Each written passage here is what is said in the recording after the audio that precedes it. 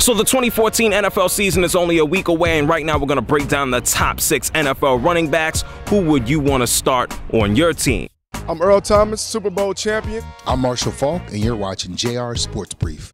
So a big shout outs to my main man, Cole Kutcher. He hit me up on Twitter yesterday, and he basically said, yo, JR, I want you to make a top 6 video of NFL running backs who suck. Look, there's going to be plenty of time to talk about the garbage players. They're going to prove themselves to be trash, and then we'll make fun of them at the appropriate time. But the season is a week away, so let's talk about the top 6 running backs. And this is in no particular order, so don't have a fit with me, JR. And we're starting off with that dude right there. His name is Eddie Lacy of the Green Bay Packers. He only rushed for 1,000 yards and 11 touchdowns last season, but he started off the season slow. He has the potential to lead the league in rushing, and teaming him up with Aaron Rodgers, that is a problem. Next of all, Adrian Peterson. We know about his regenerative powers. We know he's a freak of nature. We know about 2,000 yards rushing. He is a gimme.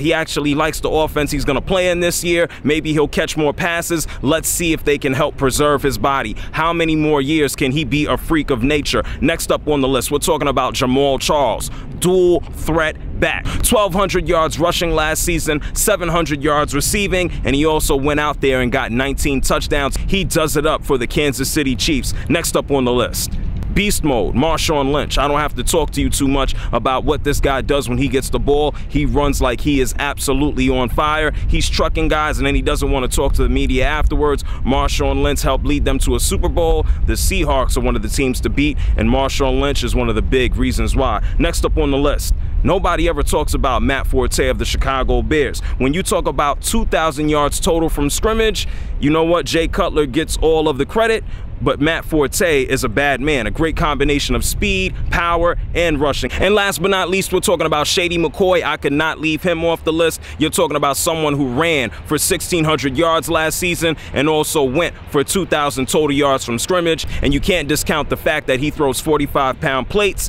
like they are pebbles. Those are the top 6 running backs in my opinion. You could talk about Arian Foster. What is Zach Stacy going to do in his 2nd year in the league? And we always have a rookie who comes out big. This is JR, you're checking out the Sport Brief. Who would you put on your top 6? So right now I need you to be top 6 in the game of life. Go ahead and click that subscribe button. I'm not going anywhere. I'll be right back here. And for everybody out there watching, when you watch the Sport Brief tomorrow, I'm going to be in Atlanta. So do yourself a favor. Never miss a thing. Click that subscribe button. Don't be trash. Don't do it. Subscribe. Go ahead. Go ahead.